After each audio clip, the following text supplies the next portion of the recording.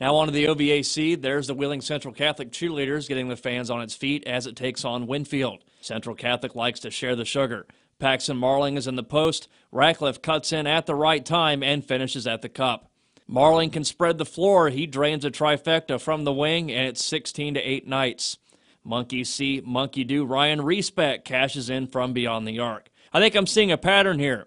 Respect again cashes in like the grocery store, and it's 22-11 Central. If you don't like threes, well, this is not the game for you. Respect this time off of a rebound. Berlinski decides just to humbly settle for two this time. He drives in a smidge from the arc before the shot. It's 27-13.